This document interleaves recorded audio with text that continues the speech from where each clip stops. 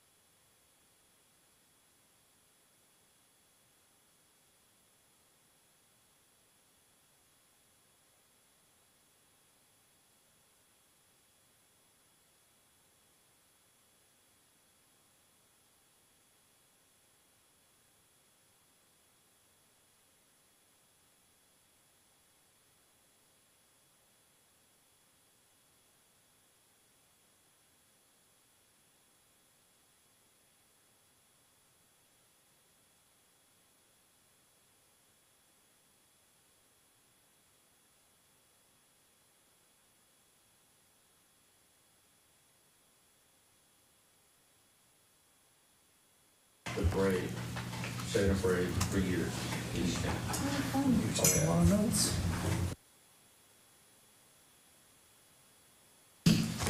Order. Now call the Standing Committee on Public Accounts to order.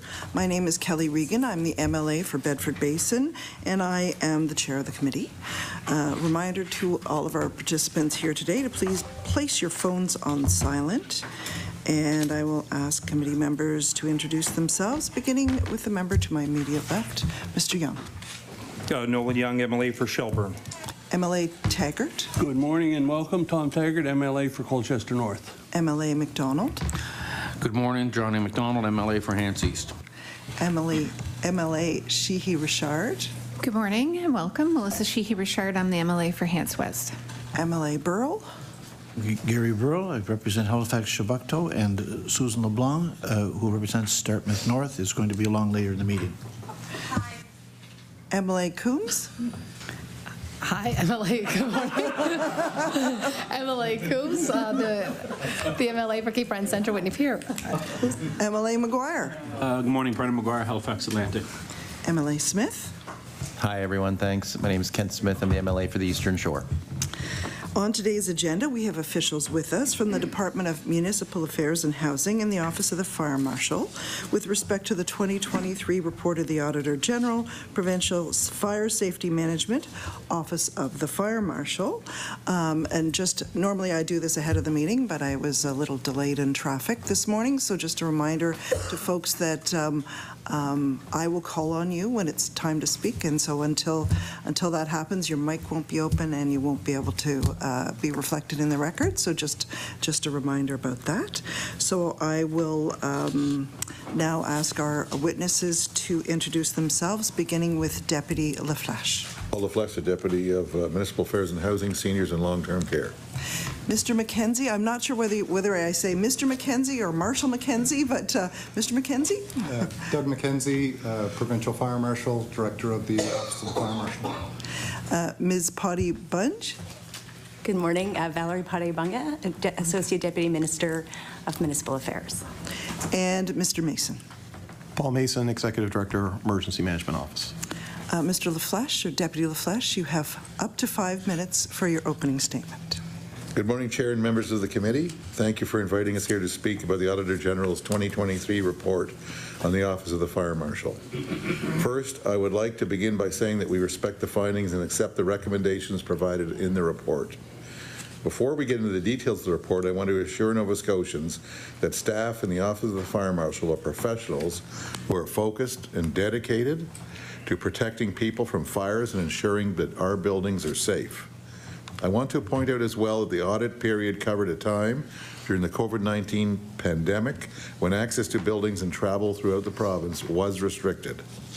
As well, during the period, key members of the senior management team were in acting roles due to secondments. This put additional demands on existing staff at that time.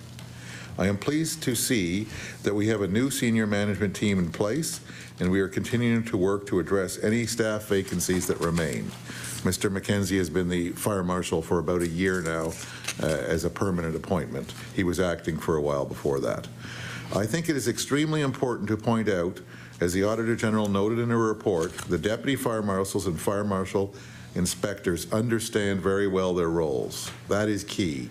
They know what they're doing and are focused on their mandate. Each year, Nova Scotia's Deputy Fire Marshals visit more than 1,300 buildings, generating inspection reports and orders to take action, as well as documents and correspondence to promote and support fire and building safety throughout the province. The office also conducts training activities, reviews buildings, plans, and responds to close to 200 requests a year from municipal fire departments and police for support, including more than 75 fire investigations annually. What the report identified were some administrative issues and gaps in internal process.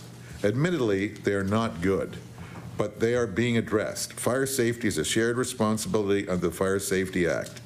Municipalities are responsible to ensure their legislatively mandated inspections are complete. As the Auditor General pointed out, we can do more to ensure that is happening. We will explore what those opportunities may look like. Madam Chair, I want you and the committee to know that we take the Auditor General's report very seriously, and to demonstrate that point, I'm pleased to say that 2 of the recommendations are already complete out of the 7. 2 others are almost done and will be completed very soon, and the remaining 3 are well underway. On that note, I can tell you without hesitation, both myself and the Minister have full confidence in the Office of the Fire Marshal and their work. With that, I think I've given you back the time I stole 2 weeks ago, so I'm happy to answer questions. Thank you, Deputy. In fact, I think you came in at about 3 minutes, so yeah, that is some of the time you stole a couple of weeks. Right? Okay.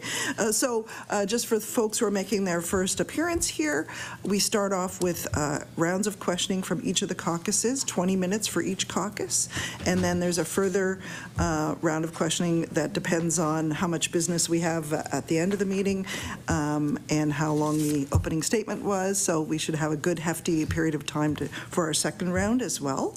So we will begin now with the Liberal caucus. MLA Maguire. Good morning, everyone. I just got to fire off a couple quick questions. First, thank you to the Deputy for a tie. Much appreciate it. Are there enough staff in the Office of the Fire Marshal to appropriately address the labour demand? Deputy LaFleche. Well, that's an amazing question. It's a good one. We ask that question about every service we provide in government. And as those of you here who have been in government or on Treasury Board know, it's always a difficult question. It's one of the most serious questions we have to address at budget side for any department. In terms of the actual Office of the Fire Marshal, I will allow the Fire Marshal himself to address what he thinks the staffing levels should be. Mr. MacKenzie. Thank you. As part of the Auditor General's report, the department is committed to a review of our office and our legislative mandate, and I think that resources will be part of that full review. MLA Maguire. So the question was, is there enough? Not respectfully if the Auditor General thinks there's enough or not. You guys are all on the ground. You know if there's enough staff or not. So the question is there enough deputy fire marshals to carry out the inspections needed? Mr. MacKenzie. We experienced some staffing shortages over the last couple of years, actually, and recruitment is it's a competitive market that we're dealing with right now. A recent competition saw 4 individuals withdraw for compensation reasons, but we are looking forward at being fully staffed shortly.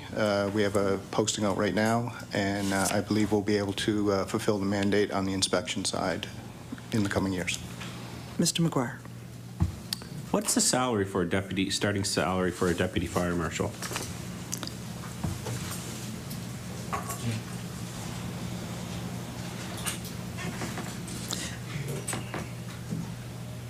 Mr. MacKenzie. Thank you. It's about $78,000. Now, these are highly technical positions, and the pool of candidates is limited.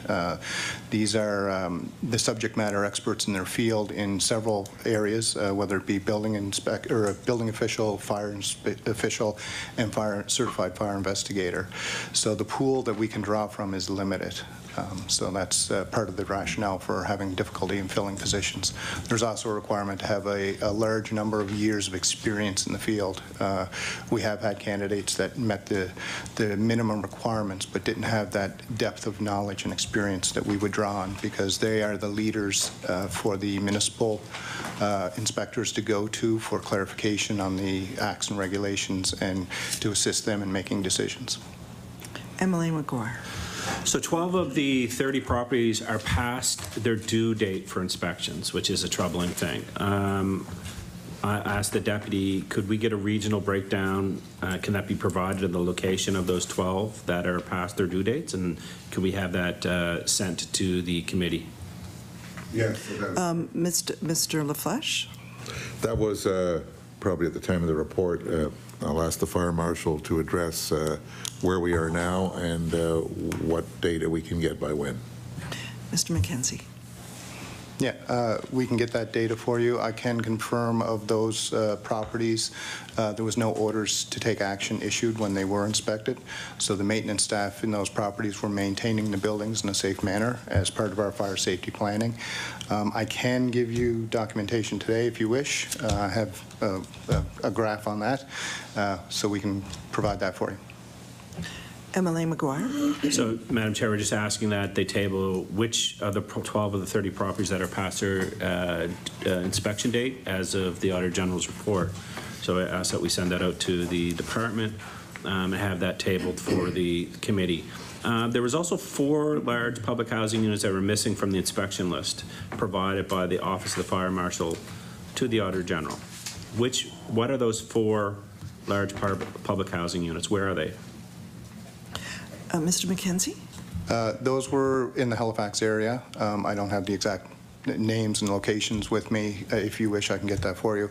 The issue with those units were that the 3 of the buildings were actually being inspected by Halifax Fire under the MOU. That's where the confusion was. It wasn't part of our inventory list. The inventory list that the Office of the Fire Marshal has is only for the buildings that they inspect. Each municipal unit is responsible for maintaining their own list.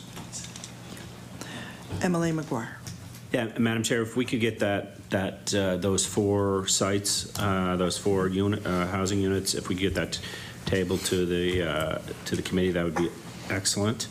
So here's one of the things that the Auditor General really, I think, honed in on, which was 100% of inspection files tested did not have the appropriate supporting evidence. 100% did not have the appropriate supporting evidence. If this was health, if this was education, if this was, well, if it was justice, you'd be thrown out of the court, right? So my question is, how can we, the public, have confidence in these inspections? How can we rely on the integrity of these inspections if there's no evidence supporting it? So my question is, why did we get to that? How did we get to that? And did no one flag that in the department to say 100% of the inspections have 0 supporting evidence? Mr. MacKenzie. It's a why question. Yep, no, and it's a good question. The inspections are being done. The follow-up paperwork is being done. Every inspection that a deputy fire marshal does generates documentation and is in our software system. So whether that's a letter of compliance or a housekeeping letter for them to take care of small items or in order to take action. The crux of the issue was this here document, which is a record of inspection that we utilized. It's a triplicate form. We did away with this as we were moving to doing our inspections digitally. We're going to be passing that out today. So when we moved to go digitally, we did away with that, and we didn't adjust our inspection policy. So that was still contained within the policy. So according to the Auditor General, we weren't following the policy, and that document wasn't being completed. That's why the inspection records show 100%. The inspections were done, all the records are being kept, all the information is there. Since the AG's report, our digital format hasn't worked out to our hopes. So I've reinstituted the triplicate format form until such time as we implement our new software system, which will have the audit capabilities that the Auditor General is looking for. MLA McGuire. So are you saying there is supporting evidence on every single inspection that was done? 100%. Oh, sorry. Mr. MacKenzie. 100%. Okay. So MLA McGuire. I guess my question is, why wasn't that made available to the Auditor General during her inspection, during her investigation and audit? Mr. MacKenzie. All the information was provided to the Auditor General. The Office of the Fire Marshal was as cooperative and as transparent as we could be. MLA McGuire. So I want to go back to the public housing part of this, because We do know that when it comes to public housing in particular, there is a lot of repairs that are in arrear, and that can lead to major issues. So I have a large public housing unit in my community. We've had to beg and plead since I've been in MLA to get money from all governments to have roofs done, windows done, to have this done, have that done. So it is a little troubling to me that the most vulnerable population that we have in some of the, we'll say, least maintained public government-owned properties are being left off of the inspection. So my question is, do you prioritize some of these properties, especially the ones that are seeing deferred maintenance and seeing some of the most vulnerable population? You know, we have people in Greystone, for example. I spoke to a lady yesterday who's being moved out of her unit into a apartment building, and she has mobility issues. She said, if there's a fire, I'm done.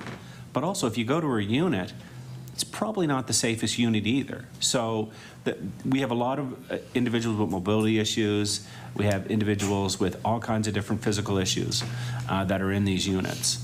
So my question is, do you prioritize it? And do we not see the troubling part of this report where there was public housing units left off of the inspections? Mr. MacKenzie. Well, again, the units were being inspected by Halifax Fire, the ones that were off the list. There was one building that we were responsible for that was not on our list.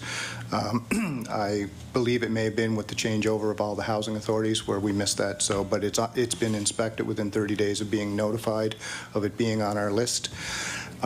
As for the maintenance, part of our program is our deputies, when they're inspecting, is to have the maintenance supervisor staff with them when they go around to do the inspection, to educate them as to what we are looking for, what their responsibilities are in maintaining the fire and life safety systems. When we do an inspection, we are only inspecting for fire and life safety systems. We're not inspecting for windows or whatever. So that's the scope of our work. MLA McGuire.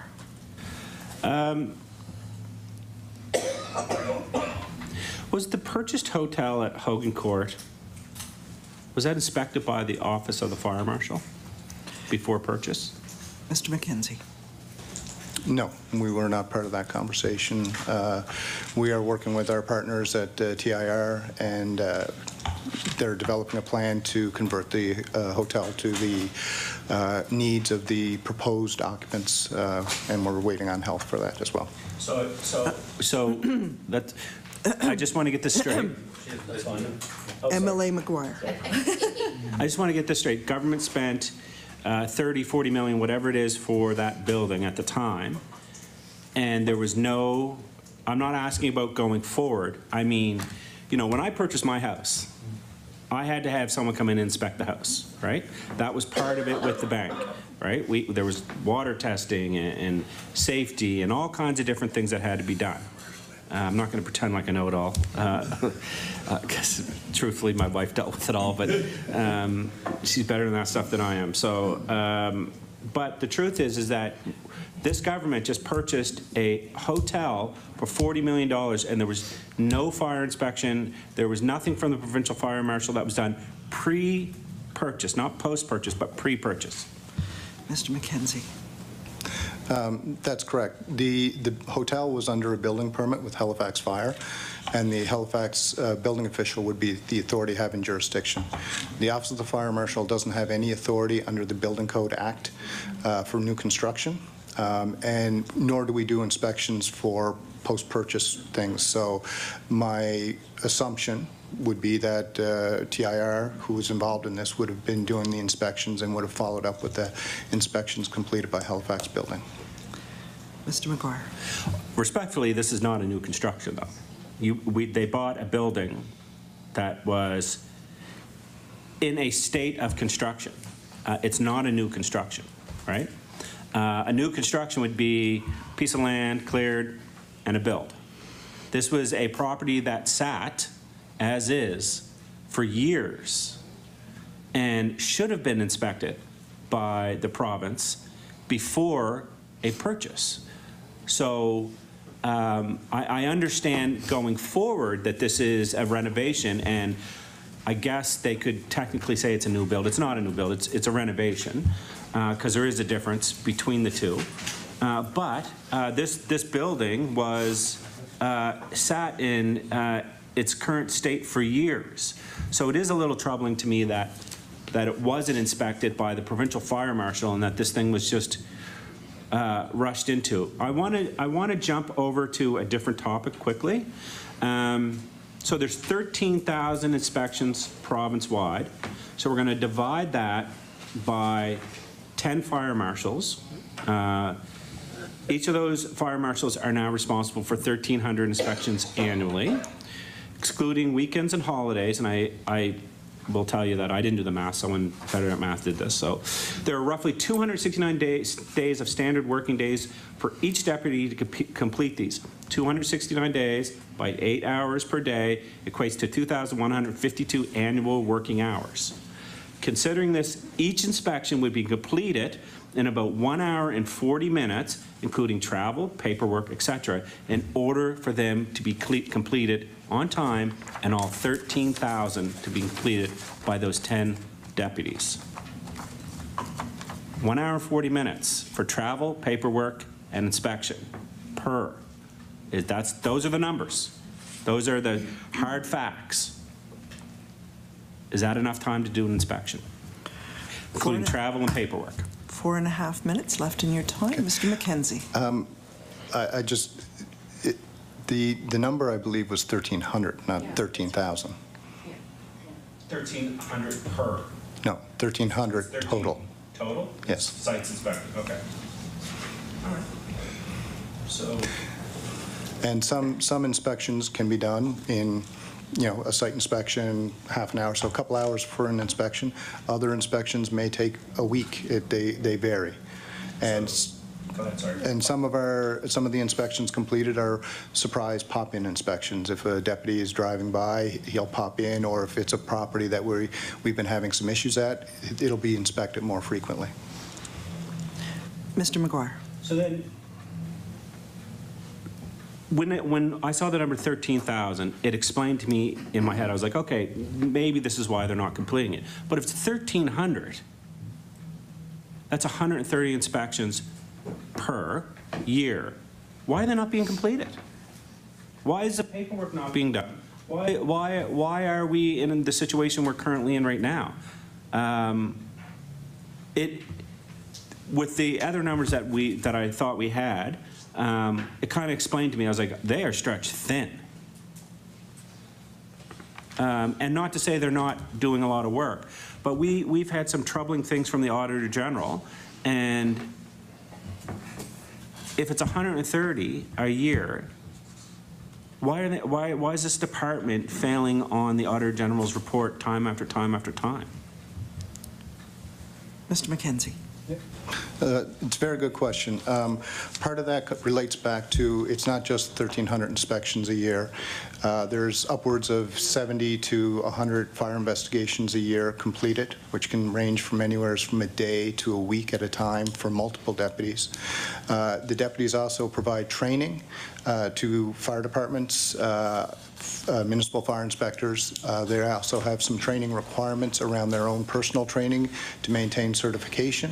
And we also face some significant staffing challenges over the course of the last few years, especially during the course of the pandemic, where we were covering multiple territories with one deputy, so drive times were enhanced.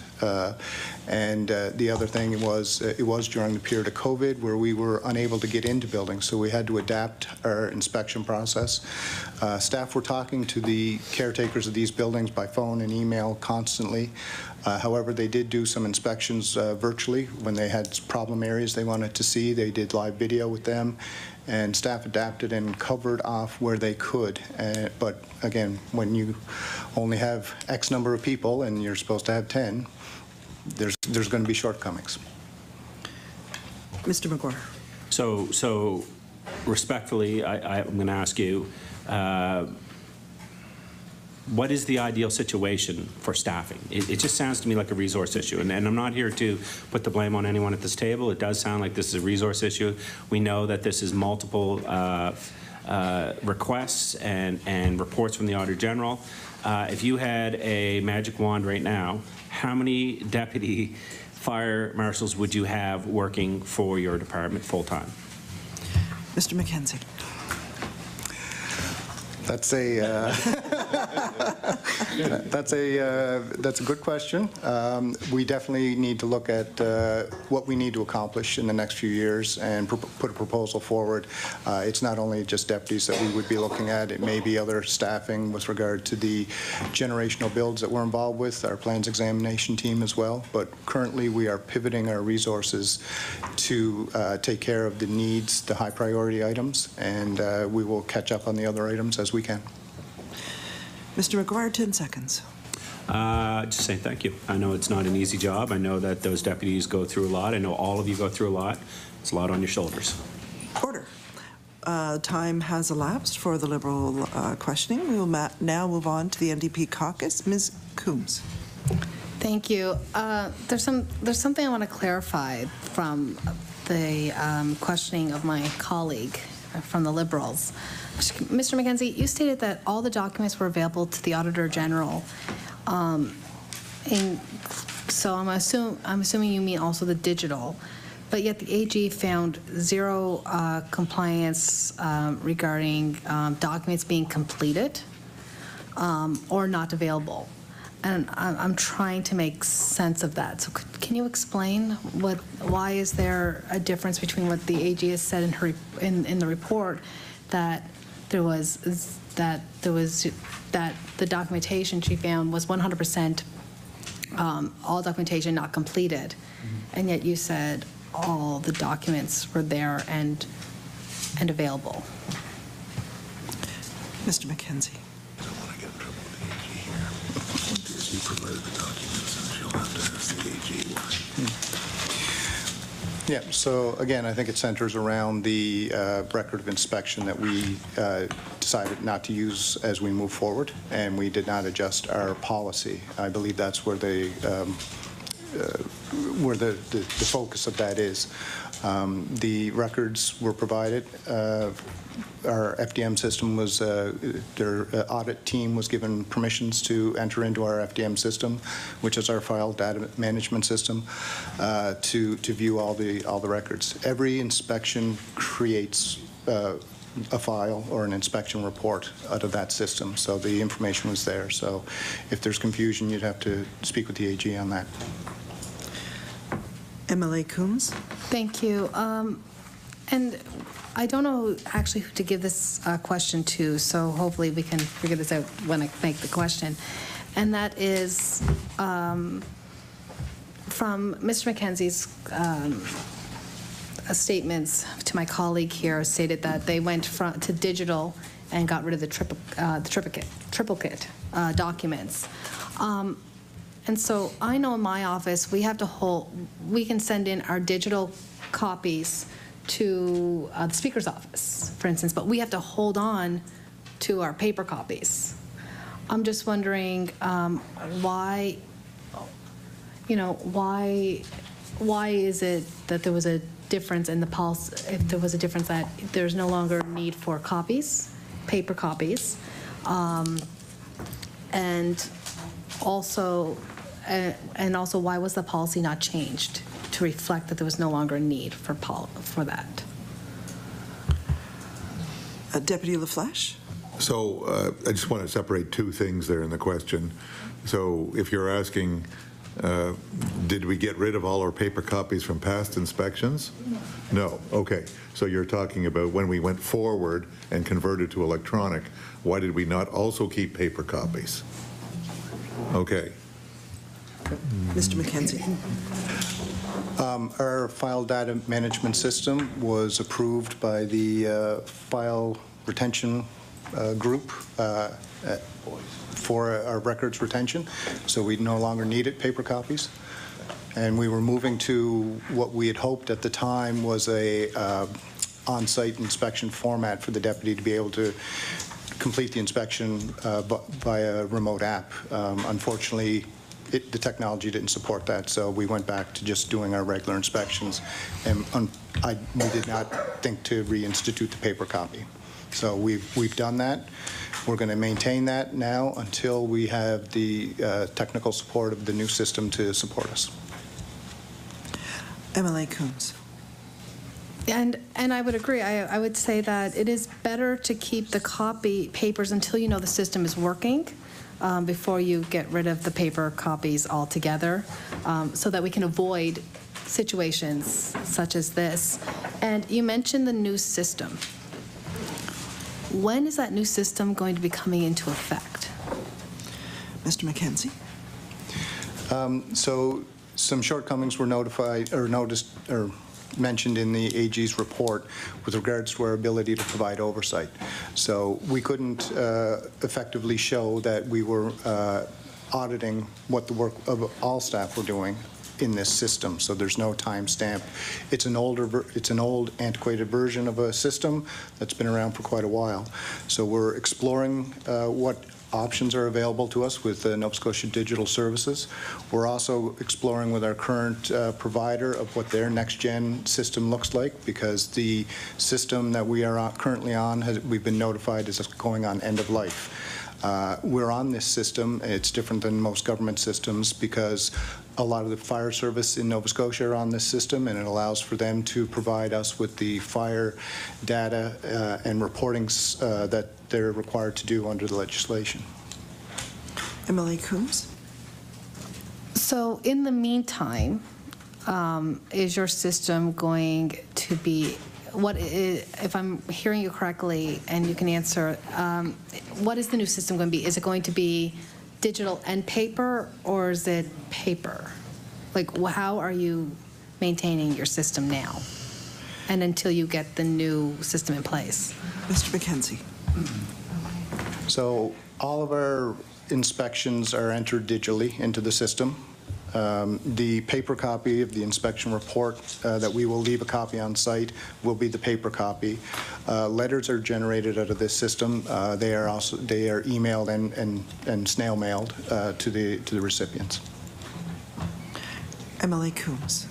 Thank you. I'm going to switch off that now because just questions led into questions.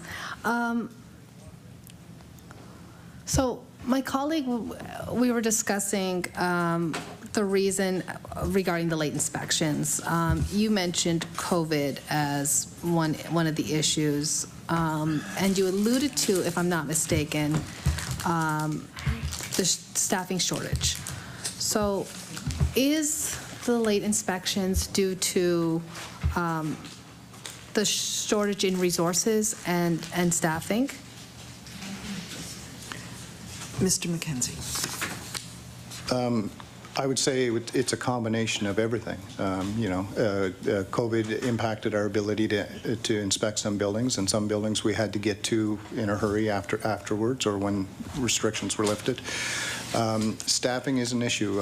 I take, Cape Breton County, for instance. We have 3 deputy fire marshals based out of the Sydney office. At one point, we only had 1 deputy fire marshal covering the entire island. So obviously, there were shortcomings there. We do our best to fill the positions as quickly as possible, but for some, not only are they hard to fill, but sometimes we're unable to fill them for a variety of reasons.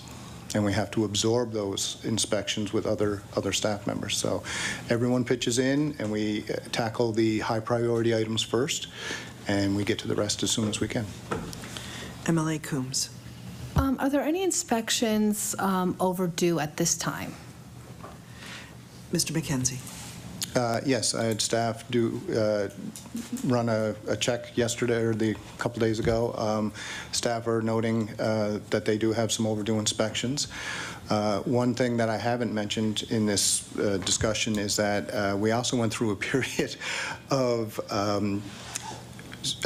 deputies changing territories. I had the chessboard laid out how I thought things were going to work, and somebody shook it up, and so we had some handoff issues with retirements or people changing territories and the inspections not being assigned to them. So we're cleaning that up now, and we're going to have that complete in the next few months. MLA Coombs. Thank you for the answer. And how many are overdue at this time? Mr. MacKenzie. I don't have that number. So we will add that to the list of we send out a letter afterwards to just say what information we were looking for that wasn't able to be provided at the meeting. So we will, I'll ensure the clerk has sent that to you after the meeting. MLA Coombs. Thank you, Chair. That was going to be my next question. You said staff is going through this. How are they tracking it? MLA MacKenzie. Sorry, Mr. MacKenzie. How are they tracking the overdue? It's populated within our FDM system. They're notified of upcoming inspections and what's due. I would like to just point out one thing is that with our system, there is a way that when deputies are entering the data, if they don't do it correctly, it can create a duplicate file. So sometimes that's creating some false data for us, and that's what we're cleaning up right now. MLA Coombs. So with the FDM system, would we be able to get that number by the end of this meeting today? Mr. MacKenzie. I don't believe we could. I can have staff reach out and try. I can't. I'm not sure. I don't run the system. We have a staff member that is our statistician, and he runs the FDM system and can compile that information. I'm just not sure how quickly it's available. Thank you. MLA Coombs. In your opinion, is the office receiving adequate funding? Mr. MacKenzie, 9 minutes. Again, we've agreed to, the department has agreed to do an overview of the office and its functions, and I believe that funding and resources is going to be part of that discussion. MLA Coombs. Thank you, and I will remind the Deputy Minister, since he is here, and in fact in 2021 the budgeted amount was cut significantly, and that amounts in the years prior had been relatively stagnant, so I would say that probably not adequately funded. Has the office asked for additional funding over this period? Sorry, repeat. Has the office asked for additional funding during this period? I'm still in a state of shock and crisis that somebody cut the budget. Deputy LaFleche. Oh, sorry. So I'm trying to figure out this budget cut thing. I think I'd have to check with, is that because we ran the volunteer fire department grants?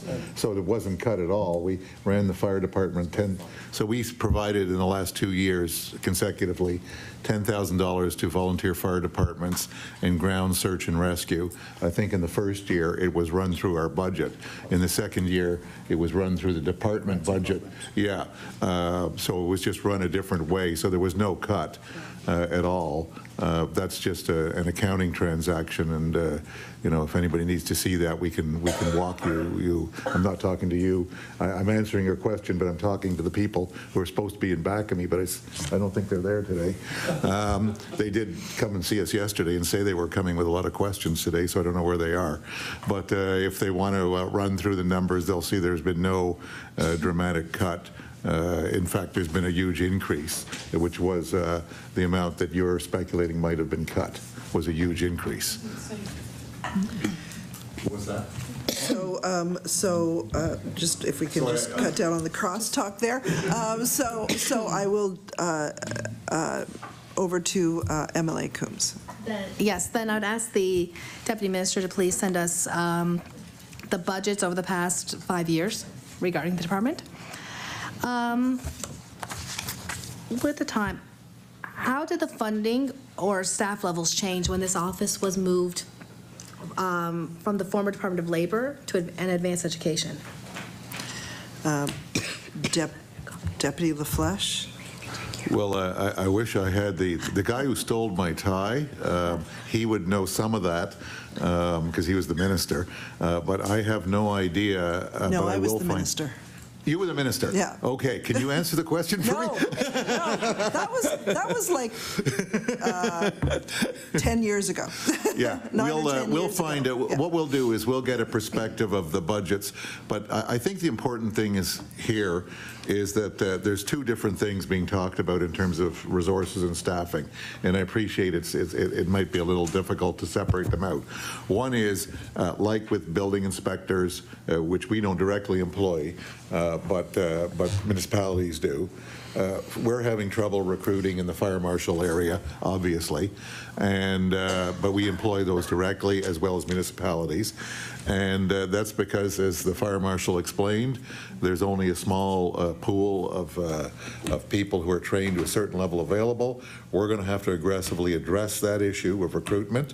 In building inspectors, as you know, I've been here before, we're in fact paying for courses to be put through rapidly to train building inspectors. We're breaking down the infamous Ontario, Quebec, Alberta barrier where we couldn't get somehow certified despite long careers.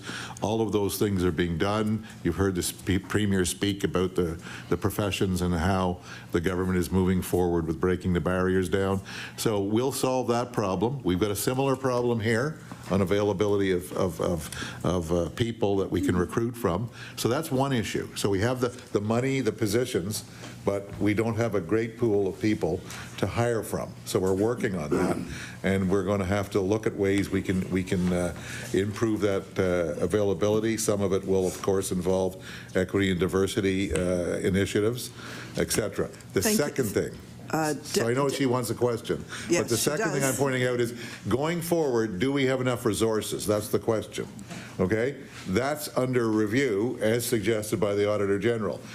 I'm going to there's a Deputy Ministers of Building Code, believe it or not, meeting Friday, and all the national deputy ministers responsible for building code meet. The building code changes every 3 or so years.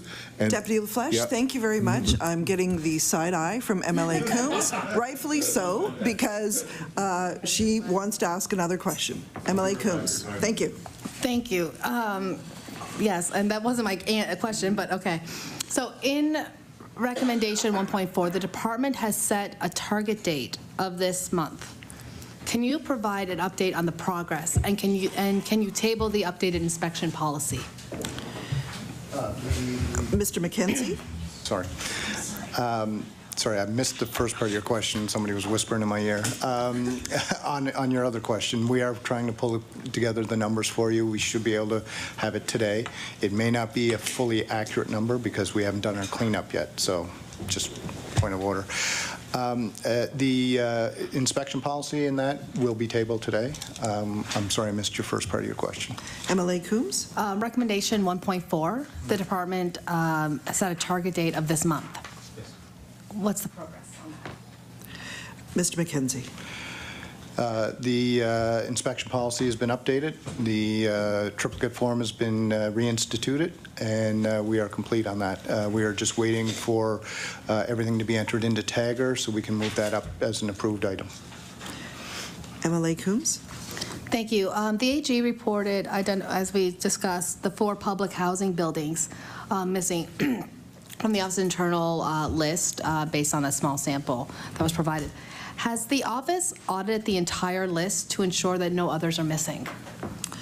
Mr. MacKenzie?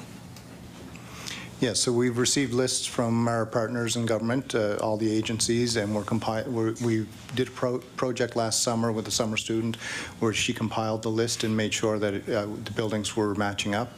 And as we move forward with the MOU with Halifax Fire, we're going to be having some meetings and discussing, making sure that there are no buildings and clarifying each other's roles so that there's nothing missed in the future. MLA Coombs, just over 2 minutes. Does that include the Provincial Housing Authority reviewing their list? Mr. MacKenzie? Yes, the Provincial Housing Group has provided us with an up-to-date list. They have in the past, and we just keep, it's part of our yearly process. MLA Coombs? The building that this department was in charge of looking after, because you mentioned 3 were HRM. What was the age of that building? Mr. MacKenzie? I would have to go back and get that information. I wouldn't have that today. Emily Coombs? Was it never included on the list, or had it fallen off? Mr. MacKenzie? It wasn't on our list. I can't say whether or not it was on Halifax's list or not. It's not on their current list.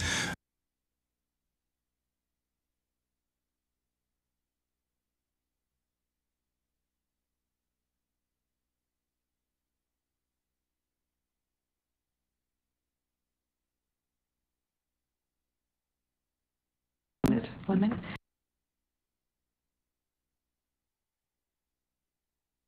Review policy. Can you provide an update on this? Mr. MacKenzie? That recommendation is complete, and we'll be tabling the documents today. MLA Coombs? Thank you, and I probably have not long, so. 45 seconds. 45 seconds, oh, wow, okay. What was the reason that no annual reports were filed with the department for a 4-year period? And did the department request these reports at any point? Mr. MacKenzie? The reports were generated. During that period, we went through a change in government. I believe we went through 3 ministers and 4 deputies. So the documents had to be updated before they could be submitted. They are all submitted now. And the current year is, I've submitted that to our, we're in the final stages. I'm about to submit it, I should say. I shouldn't have said I submitted it. I'm getting it proofread right now, and then we'll be submitting. Order. Time for NDP questioning has lapsed. We'll now move on to the PC caucus, and we'll begin with Mr. MacDonald. Thank you, Madam Chair. And since actually it was a question I was going to ask, I will let Mr. MacKenzie finish if there's anything, because he tried to rush out the question to my colleague across the table. Mr. MacKenzie. Thank you. So all the reports have been submitted and are up to date. And the current year for last fiscal, which I had set a personal target of having it completed by end of June. Staff have been able to compile the information, and I plan on hopefully submitting that to the minister within the next 2 weeks. Mr. MacDonald. Thank you, Madam Chair. And I just wanted to comment also on the budget that was the Auditor General gave us. It was actually 17-18. The budget was 2.4 million, and all 4 years after that, it was 2.5 million. So there wasn't a decrease from at least the Auditor General's view.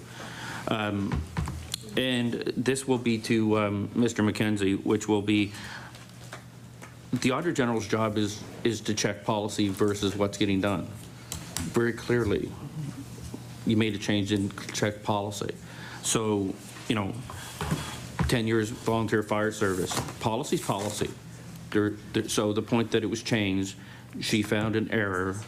You guys have actually gone back to it, which is good. But I don't see where, like when it came in, if the policy says that and it's not there, I hate to tell you, I agree with the Auditor General. It's a zero compliance. Because if a volunteer fire service doesn't fill out their paperwork, even they decide they don't need it, your department will say you're zero compliance because you don't have it. So I just want to make that comment before I get into my questions. Thank you, Madam Chair. So the Auditor General discussed about human resources challenges. Given the target of the Office of the Fire Marshal to address these issues within the year, what are the steps being done to ensure they receive this during the deadline that the Office of the Fire Marshal gave the Auditor General? Mr. MacKenzie. I'm sorry, could you repeat that? Mr. MacDonald. Thank you, Madam Chair. Trying to remember to pause till you say it. Okay, given the target that the Office of the Fire Marshal to address the issues of human resources challenges within the year, what are the first steps the office will be taking to ensure they achieve this deadline? Mr. MacKenzie. Yeah. Again, the department committed to a review of the office, and we will be working with senior management on that review and working towards any changes that need to be done. Mr. MacDonald. Thank you, Madam Chair.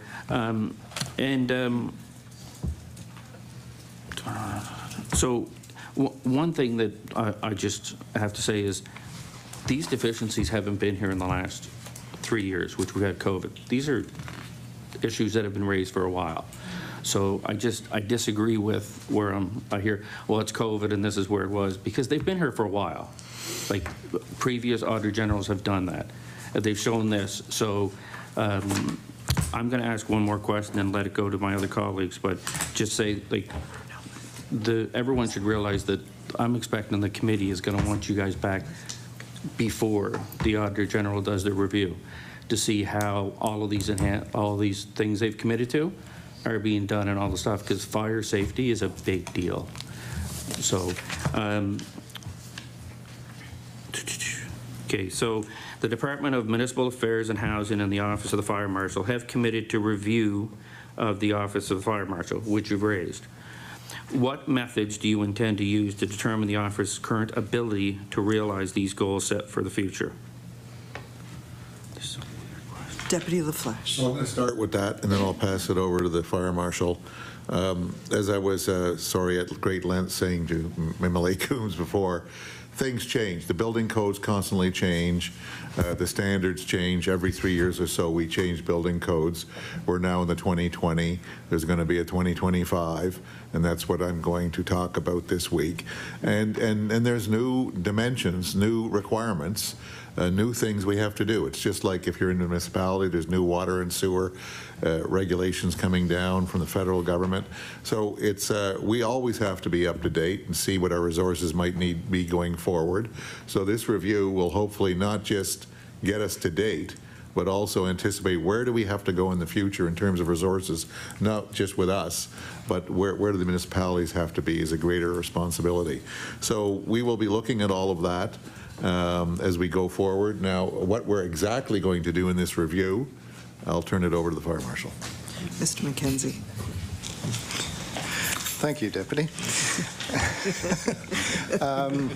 Well, obviously, we're going to be looking at the number of inspections that have to be completed, how we're tackling the fire investigation issues. We do have some problem areas within the province that we want to provide focus on, and we are looking at our training and outreach programs for fire safety. So that's all going to be looked at and identified for what resources we would need to do along with the new builds within the province. And I've received information from Mr. McDonald that we'll now move on to MLA Sheehy Richard. Thank you, Madam Chair. Again, welcome. This is a really important topic, and I have a husband who is a veteran firefighter at 23 years and a father-in-law who was a fire inspector municipally, who has combined 52 years of service and also was captain in the Dartmouth Fire Department. So he only, this stuff is really important to me. So I'm kind of trying to understand, the extensive paperwork I know that needs to be done in inspections that is required when responding to a fire. Given the gaps identified in the fire incident reporting, can you explain how documentation from local departments is currently being utilized within the Office of the Fire Marshal, within your office? Mr. MacKenzie. Thank you. And thank your family for their service, please. The information that we gather from the Municipal Fire Service goes into our database as well as our investigation component, and that is used to develop the statistics that we publish in the yearly Fire Marshal's annual report. We've also partnered with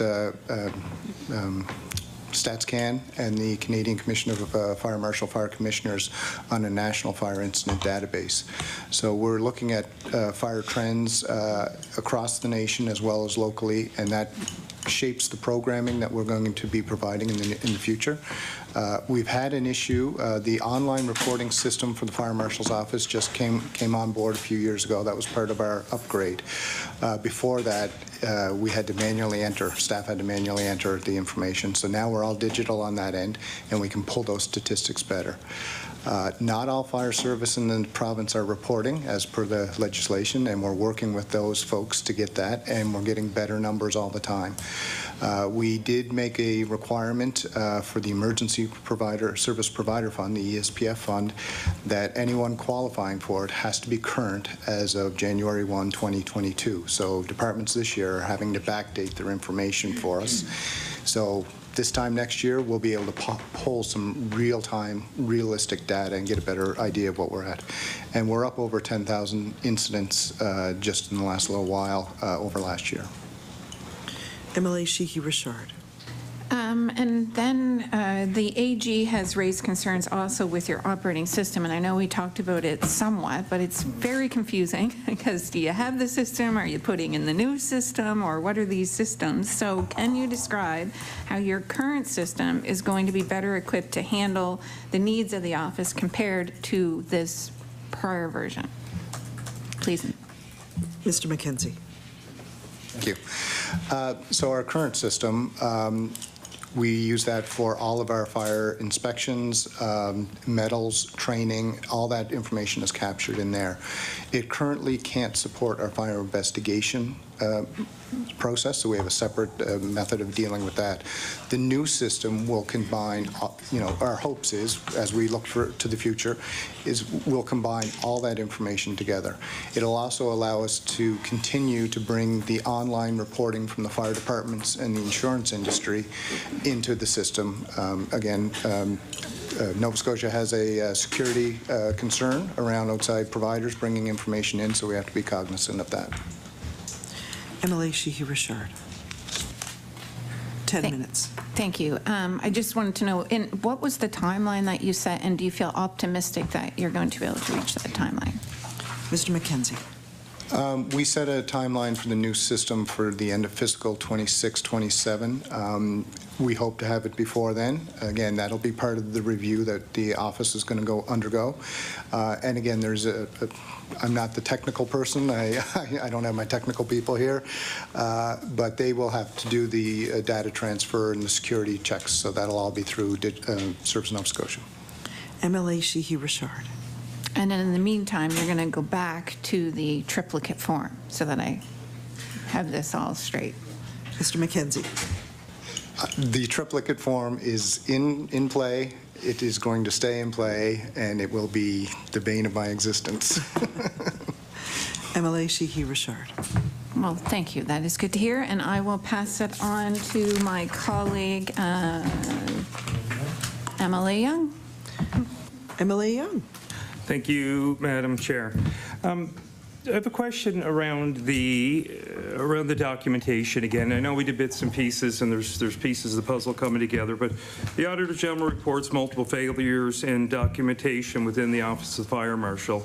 Is it the position of the Office of the Fire Marshal that this framing of the record keeping is accurate? Or if not, which I think I'm hearing, could you explain the process that you're using to document your responsibilities and why they were not included in the AG report?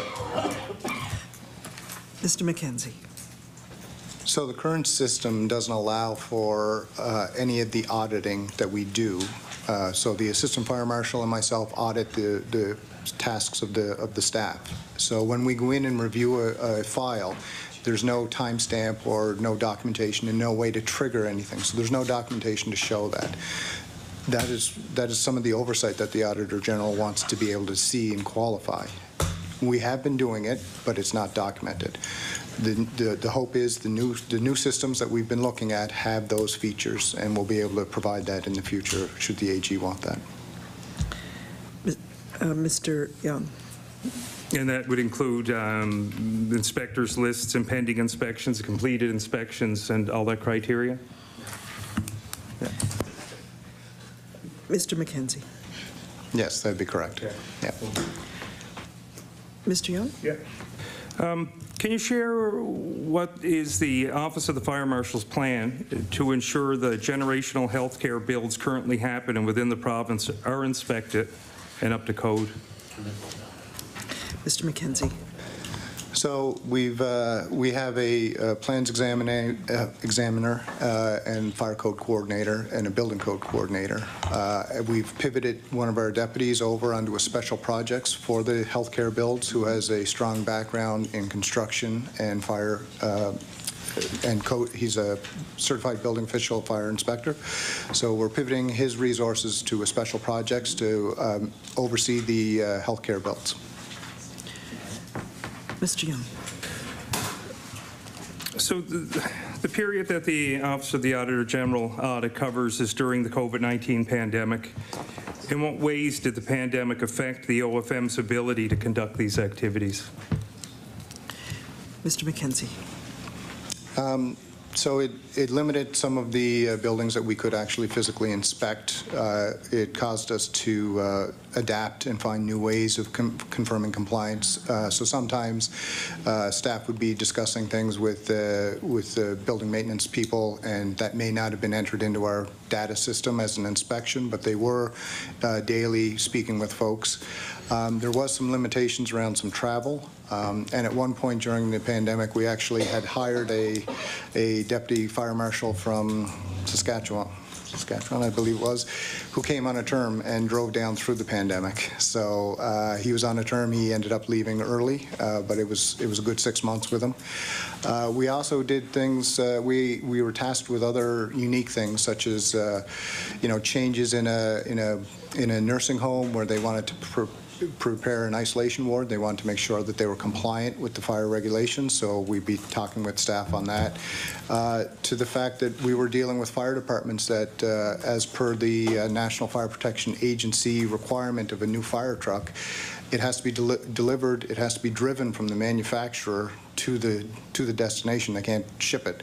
So the borders were closed. So we had to have a coordination with everybody to do a handoff at the border. So there was a number of unique situations that came up. The Office of the Fire Marshal tends to catch the stuff that nobody else can deal with from time to time, and that presents some challenges too. So COVID was a learning experience. I was acting fire marshal for a major part of it, and it was a challenge. Mr. Young, 5 minutes.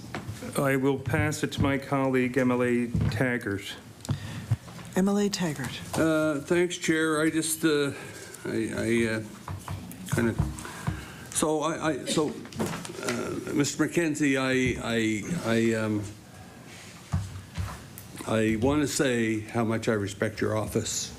Volunteer fire service. I've 25 years myself. 13 volunteer fire brigades in my district, and they're the backbone of our communities.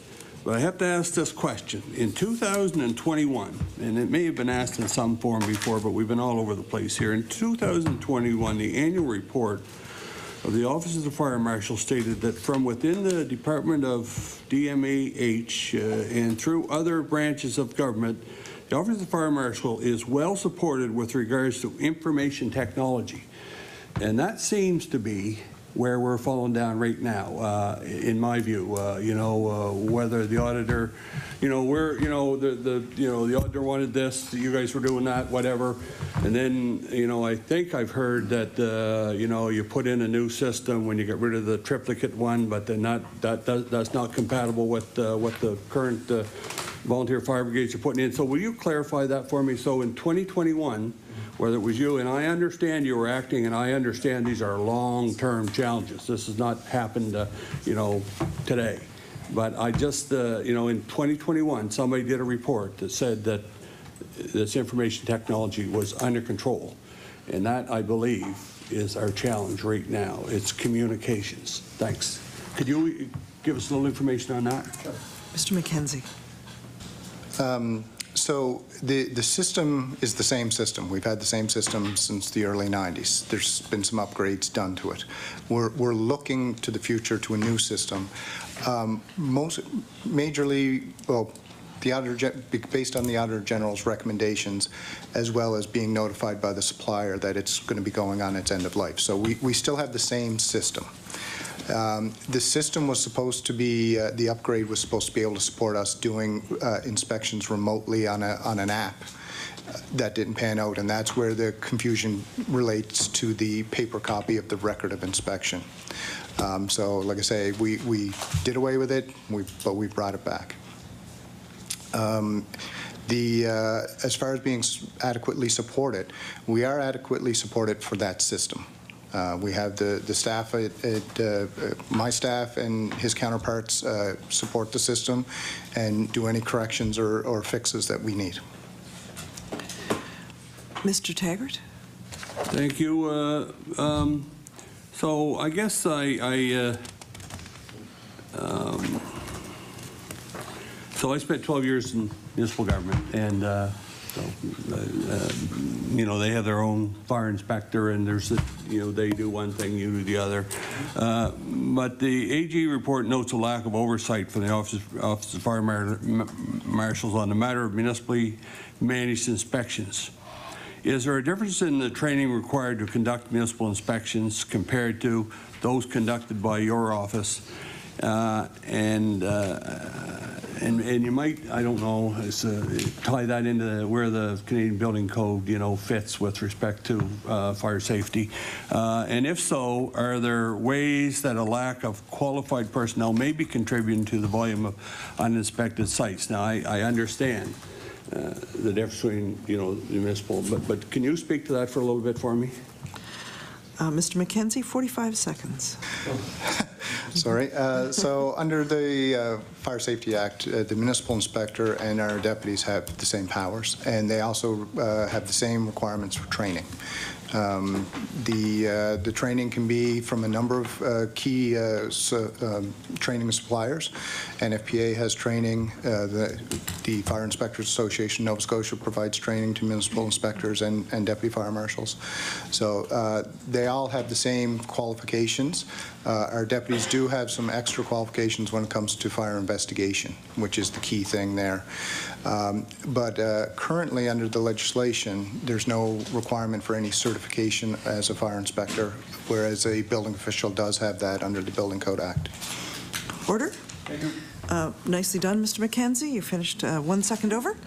We will now move on to our second round of questioning. Each caucus will have 10 minutes. We'll begin first again with the Liberal caucus. MLA McGuire. Thank you, Madam Chair. And, you know, respectfully, there's been some softball down the middle questions asked here in this committee.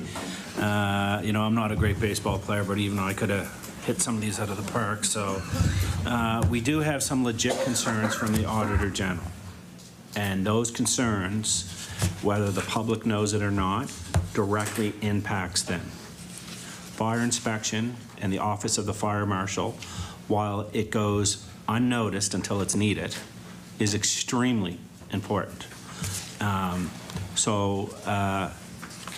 The real crux of this meeting is the Auditor General, in her words, and I'm not going to say word for word, said that this was one of the probably most troubling reports she has ever done in her career. And that says something because, you know, she's done a fair amount of reports. So the question is, when will these legislative mandated fire inspections be done on time, done with information for the public to see? We need a time frame on this, and we need assurance from this department that this won't happen again, even though there's a history of it falling behind. Deputy LaFleche. So the MLA is quite correct. There's a long history here. It dates back to the first one report in 2011. The Auditor General is quite rightly frustrated that we have not, since 2011, despite multiple opportunities and in-between reports, it seems that some of the original 2011 recommendations were not followed up to the extent that they should have been. We all know that, I think. So we've got an accumulation of a long history here. I could tell you that, you know, as the deputy of today, that I'm going to fix it all. But I think there's been the deputies of previous deputies sitting here saying the same thing, with previous ministers saying the same thing. So all I can say is that Minister Lohr is committed to ensuring that this office has the resources it needs, that we are going to get the software we need. And of course, we're not the first department in government that's seeing a software problem. In fact, that's probably the norm of all software purchases. We do have a new digital service with new leadership, and as was mentioned by the fire marshal, we may have to look at you know, some sort of a service that's specially built as we're looking in other areas, because maybe off-the-shelf stuff is not what we need anymore. I don't know. We're going to look at that. But we're going to get the IT upgraded. We're going to make sure the resources are where they need to be after we do our review.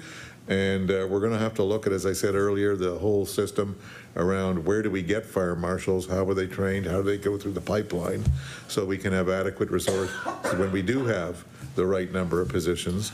We think we have the right number now, but you know, who knows where we're going to be in 5 years. This is a moving target.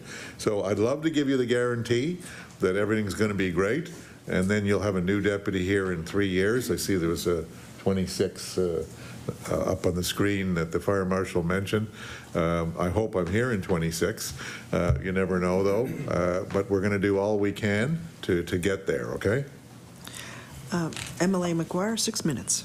Again, respectfully, I appreciate the answer, and again, like, I'm not, again, you know, I'm not sitting here pointing partisan fingers on this stuff. What I'm saying is that this is extremely important, and this can be a matter of life and death. It really can. And the public and the Auditor General needs assurance that this is going to be done. It's going to be done when it is legislatively mandated to be done, which has not been happening. The department is behind. When can we get we need a time frame here today on when the department will catch up on those inspections, and when we can see going forward these inspections being done when they're legislated to be done. So, Deputy LaFleche? So I think we've got to separate the two things. The inspections themselves being done, which they are being done. There's a few who are late. We did have the COVID period. We're not blaming everything on that. But there is not a massive backlog of inspections that are not being done. We are working on the generational health bills, as was asked earlier. We have a person dedicated to that. So we feel very confident that in terms of the actual inspections, we're going to be able to achieve that going forward. Well, hopefully we're there today, okay? Hopefully we're going to be there and get things done. There are certain things that slip through the cracks. As you know, we're also responsible for public housing, and we've now got a list of the right buildings, same with seniors in long-term care, same with the health buildings. So all of those lists are being compiled, and we'll know which buildings, and maybe nothing will slip through the cracks. There's always the question of municipal versus provincial. We're sorting that out with the municipality. So in terms of the safety of the public and the actual inspections, okay, that's not what we're worried about. We feel going forward from today, we're good, and the public can feel confident and safe, including in the buildings you mentioned and Mr. Young mentioned earlier. So the paperwork, that's a different issue, okay? MLA McGuire? I only have a few minutes, so I just want to get to a few things. Quickly, you said there is a backlog. What is the backlog? Just, we need a quick answer. What is the backlog of units that have not been inspected as of today? Deputy LaFleche. That's to the fire marshal. Mr. MacKenzie. As MLA Coombs asked that question earlier, we're gathering that information for you. We'll have it for you hopefully today. MLA McGuire. Sorry. Mr. MacKenzie, were you have something else? Yeah, if I could just say, our friends at Long-Term Care and Health that had a discussion with us yesterday, they did a scan of any short-term licenses that they issue. They only issue those when there's a problem. They only issued 9 in 2022-23. Because the facility was working on recommendations from our office. Of the 9 that they had those short-term licenses on, only 1 were we late in inspecting, and we were late by 2 days. MLA McGuire. To the deputy, are you confident of the 1,300 units that your department is in charge of inspecting? Are you confident here today that they are all safe when it comes to inspections from the fire marshal's office? Can you confidently say that? Deputy LaFleche. Obviously, I don't do the inspections myself, so you're putting me on the spot. But I'm confident that the Office of the Fire Marshal is completing those inspections as required, and the public can feel they are safe, as one can be given the inspection regime. Do you want to comment on that? Mr. MacKenzie? A key thing to remember is the majority of these type of buildings have additional fire and life safety systems built in, and they're being maintained by the operational staff. So that raises the level of safety within those structures automatically. MLA McGuire. When there are issues are identified in these, say, public housing units, for example, how quickly is are the finances released to the department to deal with these deficiencies in your 1,300 units? So let's say tomorrow you find it's going to be $5 million worth of upgrades that need to be done. How quickly is that turnover from failing to passing, from not safe to safety? Deputy LaFleche. As I think we said last time we were here, the government has allocated a significant, an historic amount of tangible capital asset and operating money to maintenance and repair for the first time in decades. So I'm going back decades, so you don't have to worry that's you. Decades to public housing to do those repairs. So right now we have the adequate capital resources to do that, and it's been a long time, and I think if Mr. Ward were here, who's in charge of the executive director, he could tell you how happy he was, because we haven't had those resources to come in, so yes, we can do that. MLA McGuire, 2 seconds. Thank you. All right, we'll now move on to the NDP Caucus for questioning. MLA LeBlanc. Thank you very much, and I apologize for my lateness, so I didn't get to hear all the introductions, and so I may ask a couple of things that have already been asked. I apologize for that. I just want to know, we've heard several times now that there are overdue inspections, and we will get the number of how many soon. I'd like to know so we have in the Auditor General's report, there is on page 18, there is this beautiful chart about how many days over there were several inspections that were this many days over. You know, we're talking about daycares, seniors' homes, group homes. In one case, a hospital facility, I believe. When those overdue inspections were completed, was there evidence of more work needed to bring things up to safety codes, or was it just sort of as per usual, like a fire extinguisher had to be replaced or whatever? Mr. MacKenzie.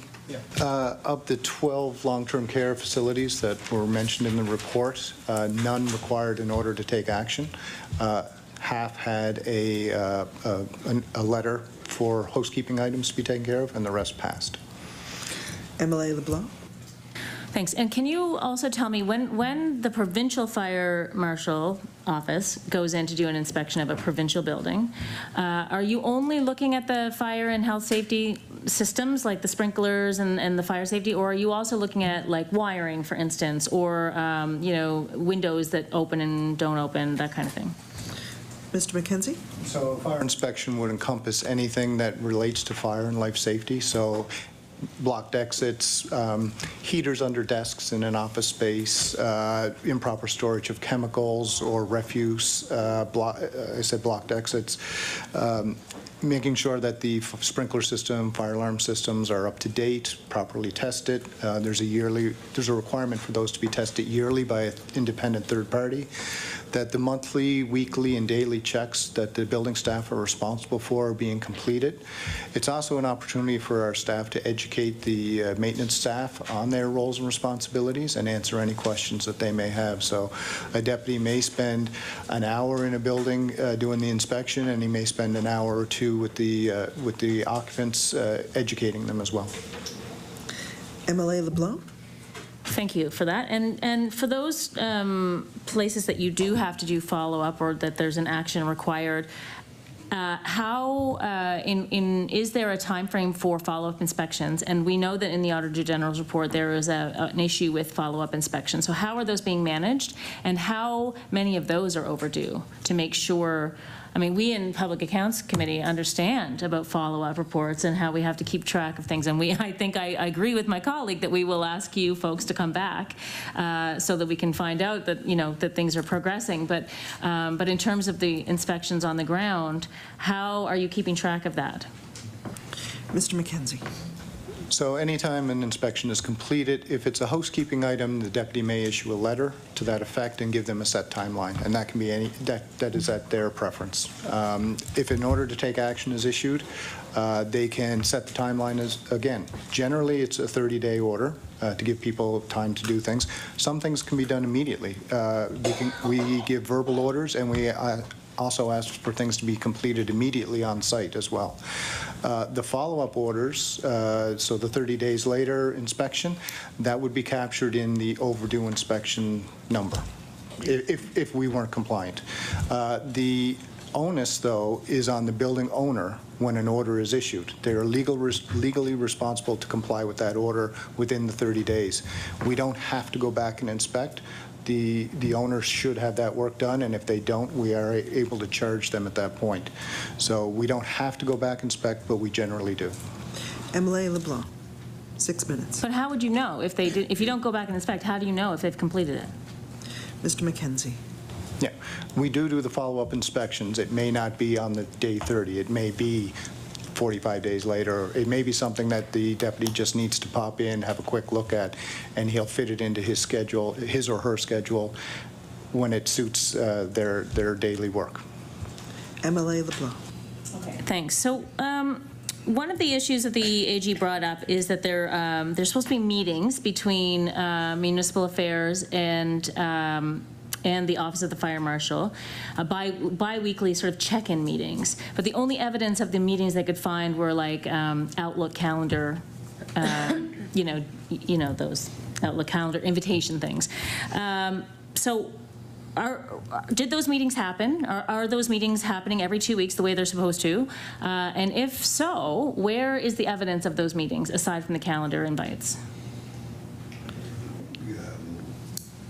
Mr. Mason. Yeah, there's not a requirement. His mic's on. Oh, sorry.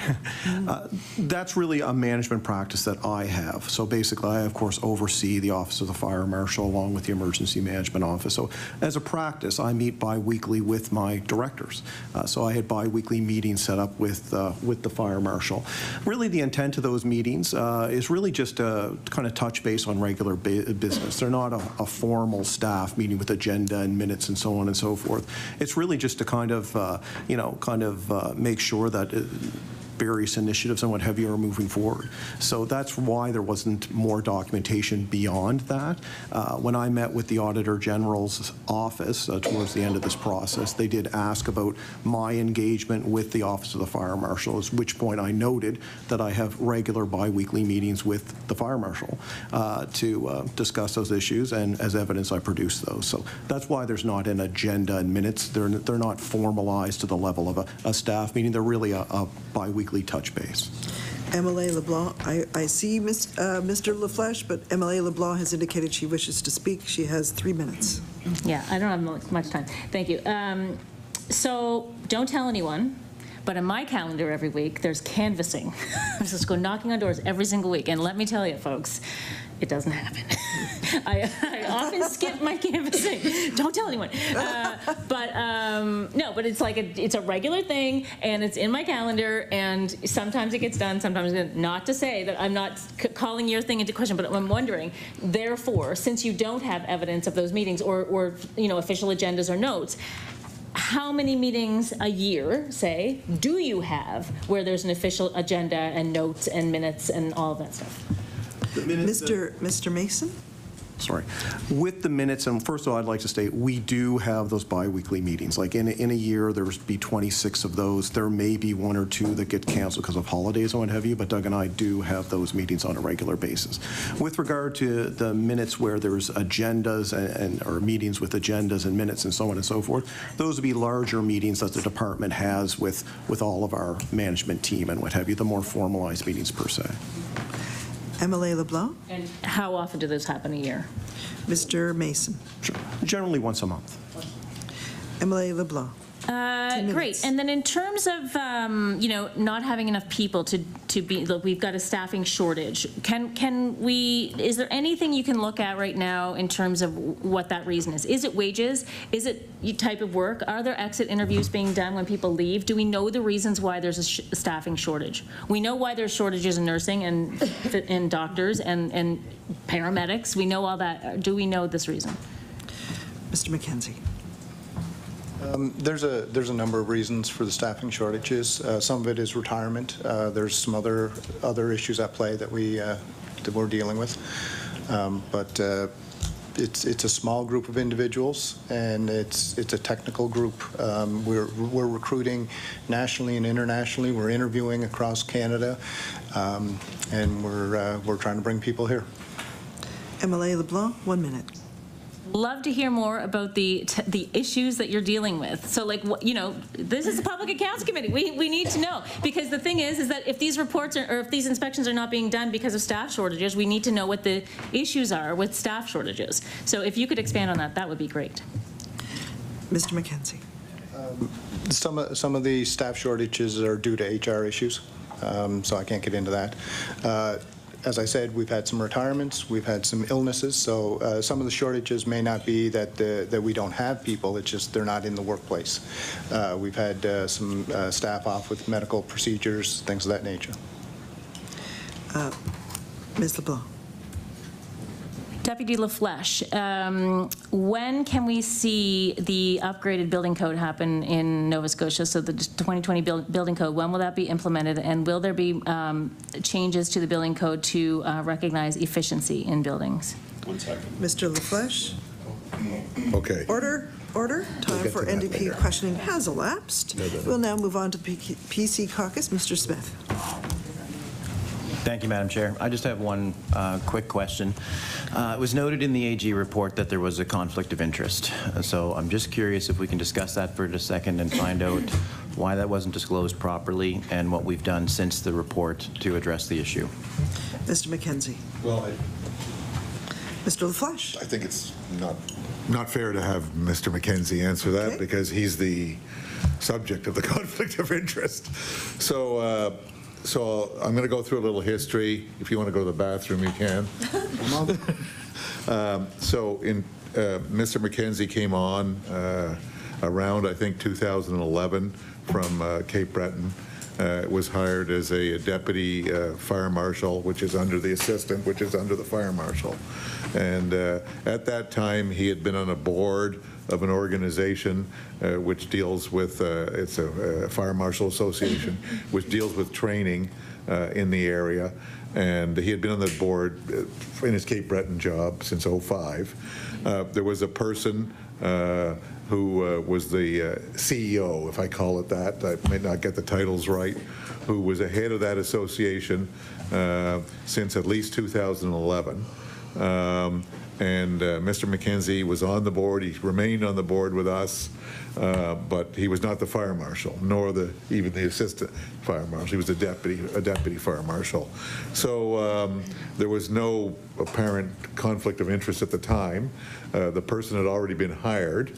Mr. MacKenzie did not participate in the hiring, had nothing to do with it, and did not even know the person, okay? Really, to any great extent. So years passed. Mr. MacKenzie worked his way up through hard work and grittiness and so on, and the ability to answer an hour-and-a-half questions at Public Accounts to the assistant fire marshal, okay? And then he was, the fire marshal left, he became acting fire marshal a couple of years ago, and then a year ago he became fire marshal. So when he became acting fire marshal, he probably should have sent a letter in that we provide funding to some extent to this organization through the Fire Marshal's office. He should have sent a letter to the, okay, I thought, do you need this? He should have sent a letter to the conflict commissioner. I think it was Joe Kennedy at that time, and it still is. And he should have sort of documented. He had a verbal, and I always believe in a letter. So there's no evidence, and it came late.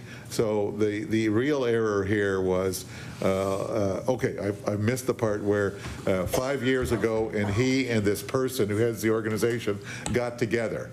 Okay, I missed that part. So when that happened, when he became acting fire marshal, he should have talked to the immediately, which he didn't do right away. He did a little later, and then he should have documented in a letter. It didn't happen. We now, as you know, we've had some other issues at public housing also of this nature. So we are going through the organization, as every deputy does, and making sure all these things happen. But the public can be assured that there was no malfeasance, and we basically missed the paperwork on this one too. This one only has to be single, not triplicate. Okay, so I don't want to make light of it, because we did do a slippage, and we'll correct that. But the end result is he is living with the person who's the CEO of this organization, and he has declared the conflict. All right. And anything else, or back over to Tom Taggart? Okay. Mr. Taggart. Thank you, Chair. So I just want to say, this is a fairly serious conversation we're having here. The Auditor General indicated it was very serious, and when my honored colleague across the way came back after leaving the room while everybody else asked questions, commented that we were asking softball questions. I'm not sure how that you'd be aware, having not been in the room. However, I guess you could have watched it on TV.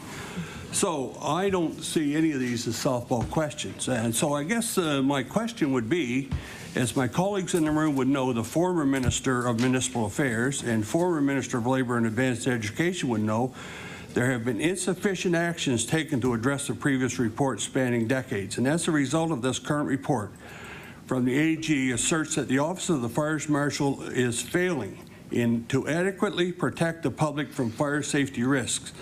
What is the current position of the department, and this is to Deputy LaFleche, with respect to the safety of Nova Scotians on this matter?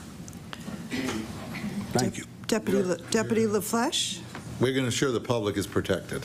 That's the commitment of the minister and the government, and we're going to ensure there's adequate resources, and so the public does not have to worry going forward that in terms of the public buildings and in terms of our liaison with municipalities, that they have any reason to be concerned.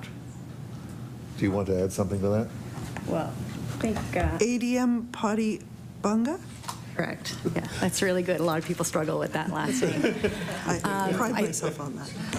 I think it's important to note as well that 2 of the 7 recommendations are already complete. That's recommendation 4 and recommendation 6, and Mr. MacKenzie has documentation to that effect that he is tabling today.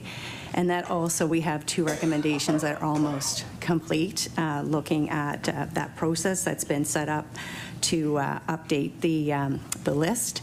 And the letter is going to be going out in May to deputy ministers and other heads of agencies to ensure that that list remains complete.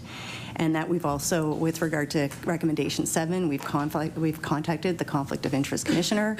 We are compliant with the policy. We are, the one step left to take there is to look at what boards are remaining boards. And we are going to be doing that next month in June. And the other 3 are underway. And we have instituted a performance review policy.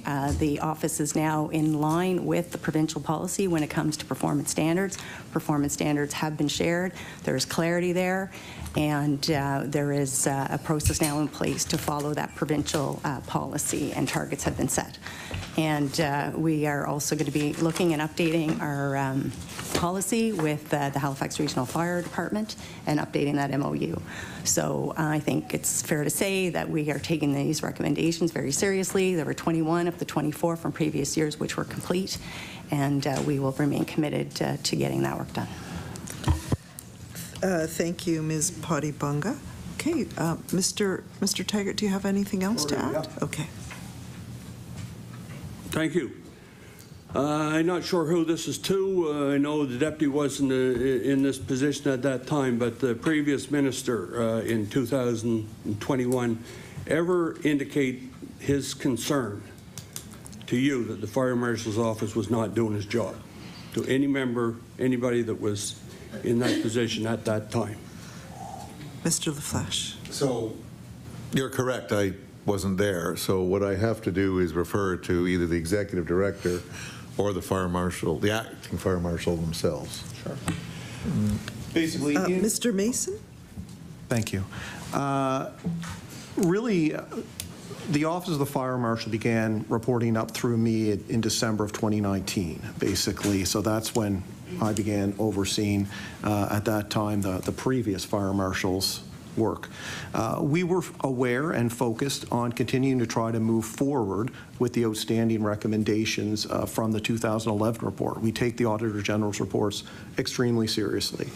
At that time, and as ADM had noticed a moment ago, or mentioned a moment ago, I should say, 21 of 25 of those recommendations had been implemented, and we were working on the database system that the fire marshal's been referencing at numerous points today, continuing to get the sign-offs around privacy and data integrity and what have you, with the intent of being able to utilize it for the inspections, as he noted.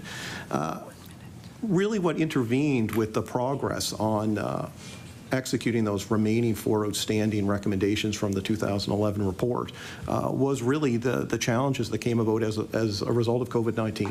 As our fire marshal noted, that significantly impacted the ability to conduct inspections. The fire marshal's office was very innovative in trying to find ways to conduct inspections under the restraints in place at that time, but that certainly impacted it. So it was on the radar.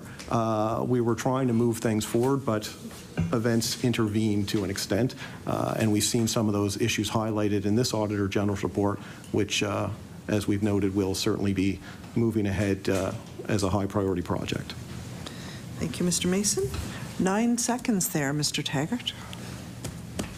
I take that to mean the minister never expressed his concern. Order. Thank you very much. The time for questioning has elapsed. Would the Deputy Minister like to make any closing remarks? Yes. First of all, thank you for this. This is a very serious item.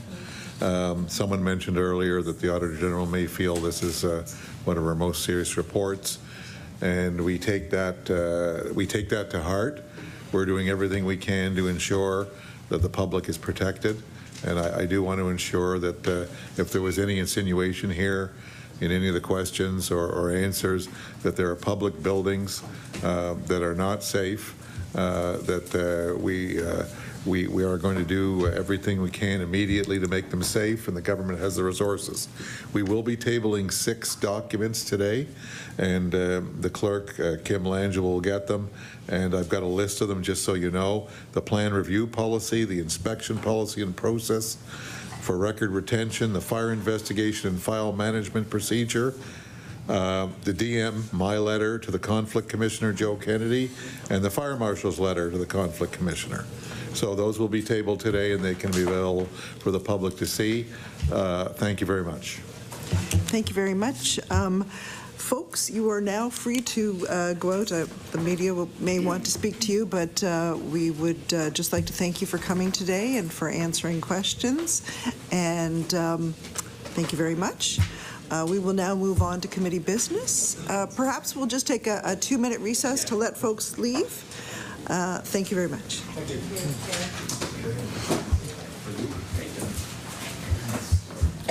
Tom, just so you know.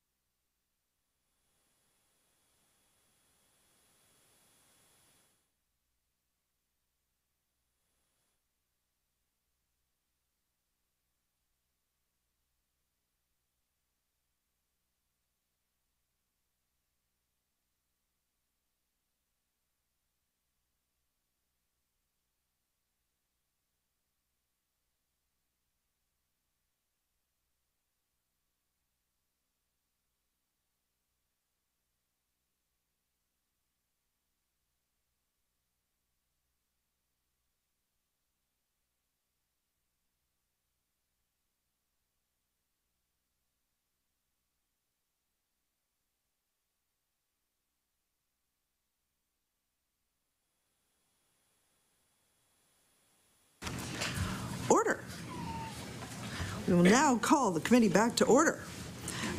We have a couple of items of correspondence to deal with. The Department of Public Works provided information from the April 12th meeting, and the Department of Education and Early Childhood Development, we had requested information from the October 26th meeting. Is there any discussion on that correspondence? Ms. LeBlanc. Yes, thank you, Madam Chair. I have two comments for each of those pieces of correspondence. So the first one I'd like to take is the Public Works one. So in that letter that we received, there were something like 100 public buildings identified as possible sites for small-scale wood heat. But the letter says that the Natural Resources and Renewables Wood Heat Initiative is on hold pending allocation of capital. So that's disappointing to hear. It's not clear, exactly what's going on there, but it's disappointing because this was a program that was identified in the Leahy report, and it's part of the forest transition process. So I am wondering, I would like to make a motion that the Public Accounts Committee write a letter to Department of Natural Resources and Renewable asking for a timeline of when the pilot will continue. Any discussion?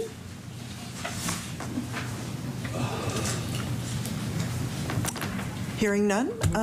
Just hang on here. What was the motion? Well, I was waiting.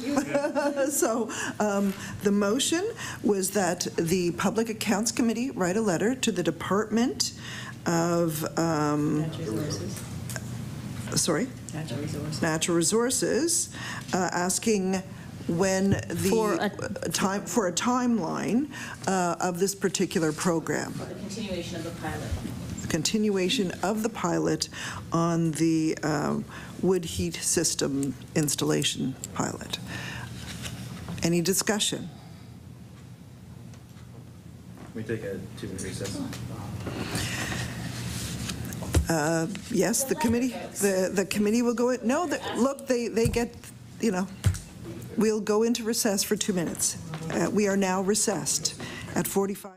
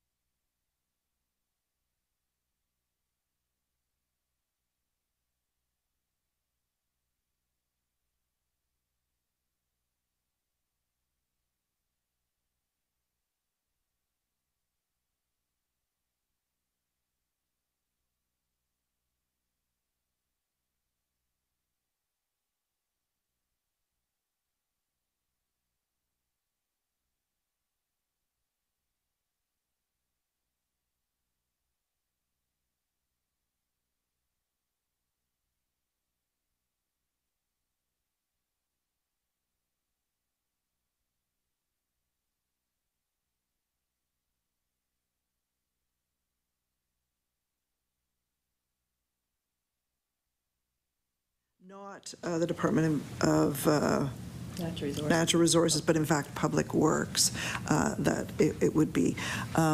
So any discussion? All those in favor of the motion, please say aye. Aye. Contrary-minded, nay. The motion is carried.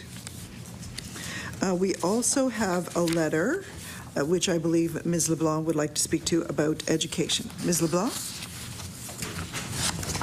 Thank you. I just wanted to express our disappointment in the letter that the department won't be introducing a school food program without federal funding and direction. That's all. I don't want to make a motion. I just want to express our disappointment, the NDP Caucus's disappointment. And that took thank you, Ms. And that LeBlanc. it took so long to get the letter back. Thank you, Ms. LeBlanc. Any further discussion on this particular letter? Okay. All right.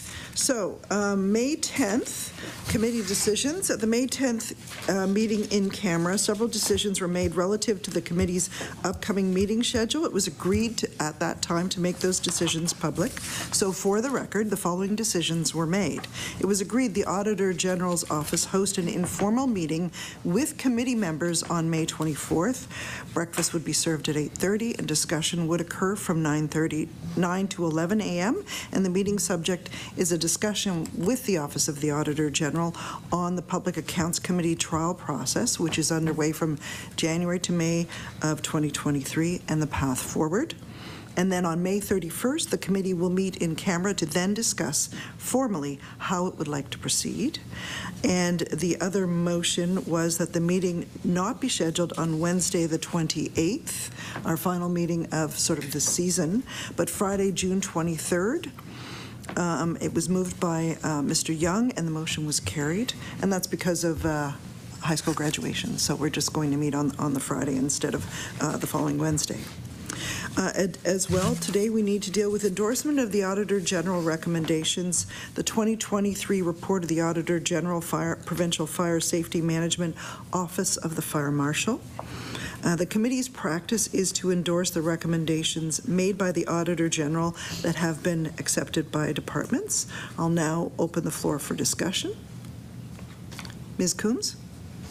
Thank you. And to make this formal, I move that the Public Accounts Committee formally accept and endorse the recommendations contained in the 2023 report of the Auditor General Provincial Fire Safety Management Office of the Fire Marshal that have been accepted by the audited departments or agencies, and ask that those departments and agencies commit to take responsibility for full and timely implementation of the recommendations accepted by those departments and agencies. Any further discussion? All those in favor, please say aye. Aye. Contrary-minded, nay. Motion is carried.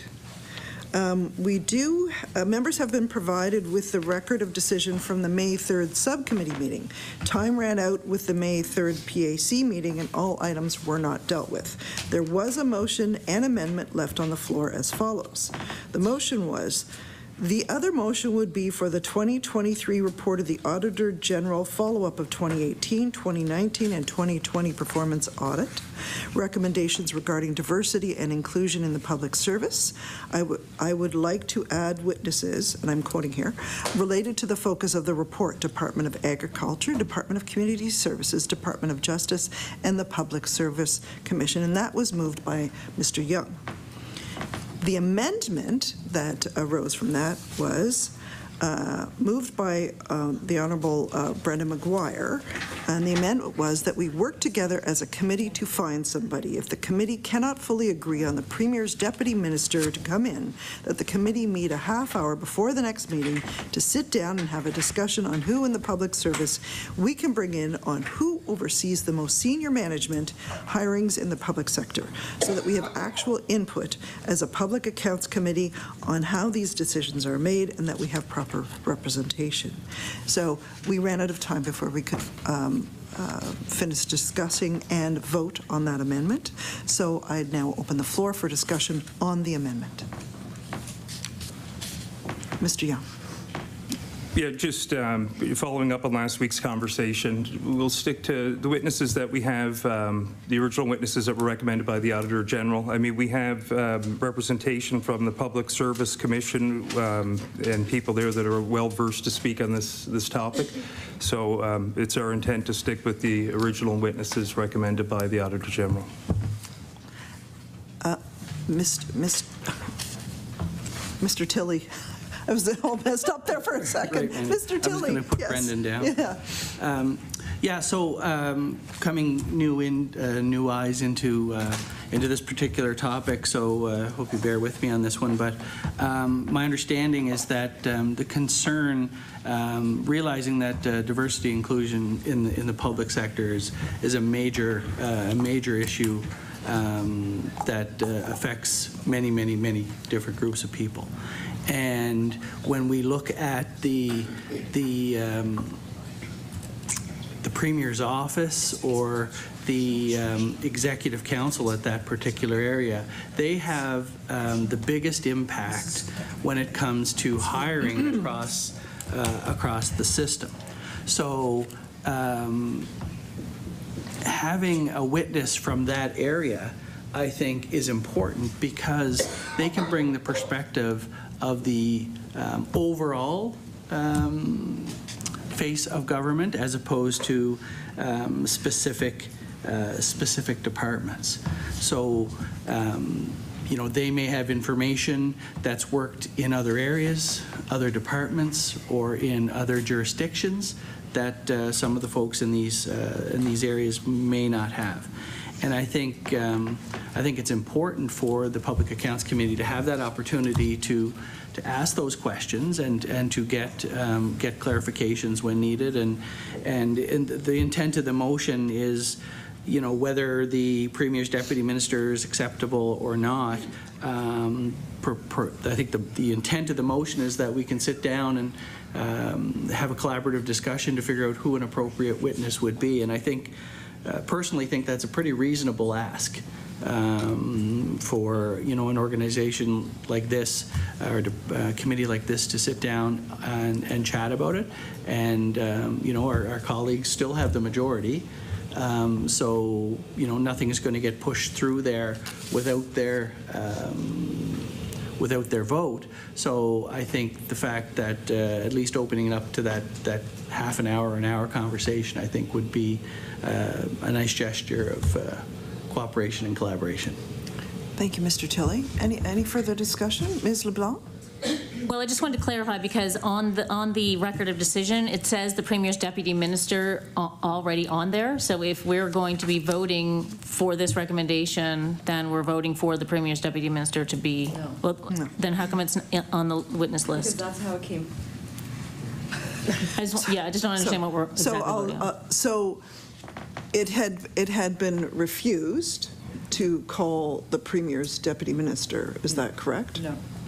No, I'm not. Okay, so I'm going to ask the clerk for clarification because this was a while ago. Okay. So the record of decision that you have here, this is how it came forward from subcommittee. So that's why it shows all of them. And then Mr. Young brought forward a motion that is different from what came forward. Yeah. Yes. Okay. So, any further discussion on the amendment? All those in favor of the motion, please say aye. Aye. This is the amendment? Yes. Aye. Contrary-minded, nay? Nay. The motion is defeated.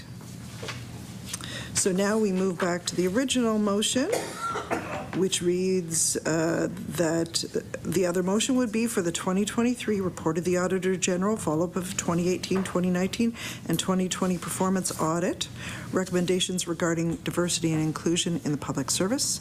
I would like to add witnesses related to the focus of the report: Department of Agriculture, Department of Community Services, Department of Justice, and the Public Service Commission. Any further discussion? All those in favor, please say aye. Aye. Contrary-minded, nay.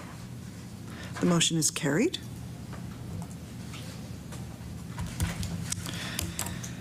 So we should deal with the rest of the Department of Justice. Do they want to call that one? We have to deal with this report as well. So these are all items that haven't been dealt with yet. So this one,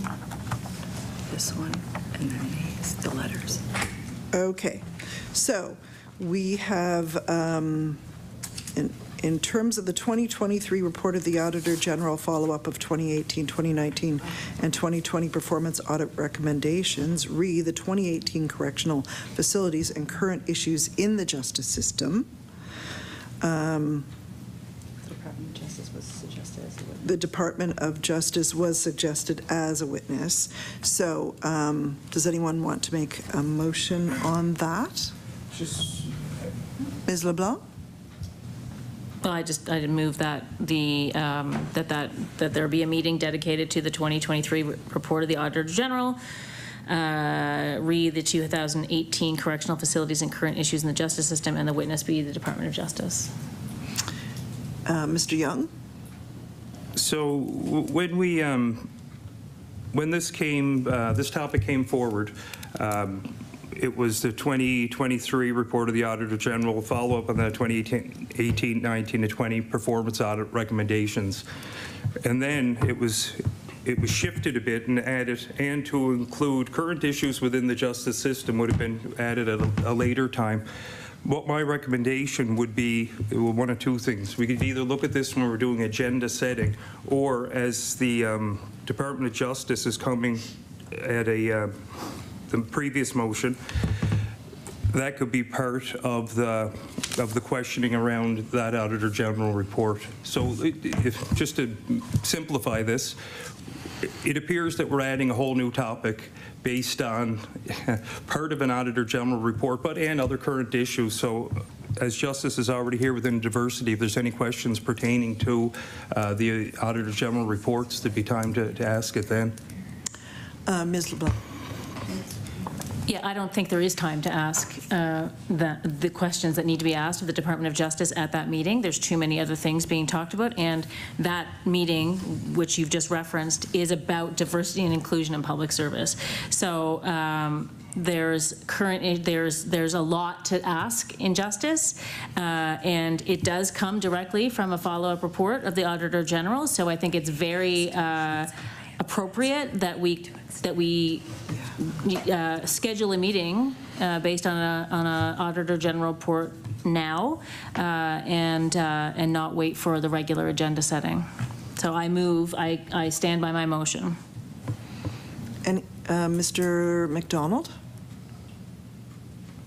Thank you, Madam Chair. Just for clarity, I missed that. Thank you for catching that, Emily Young.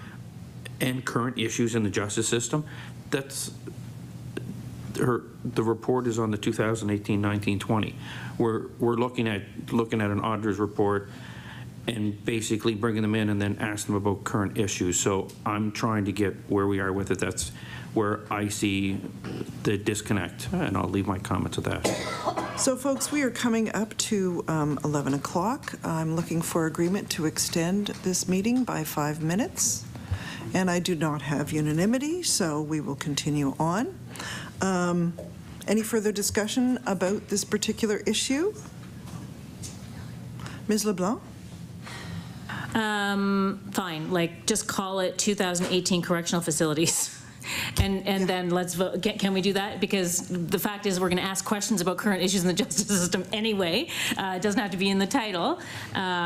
So I move that I call the question on this, but I'm happy to retract the current issues in the justice system. So in order to do that, I would have to have unanimity for you to take that on. I mean, I don't think it was my motion originally anyway.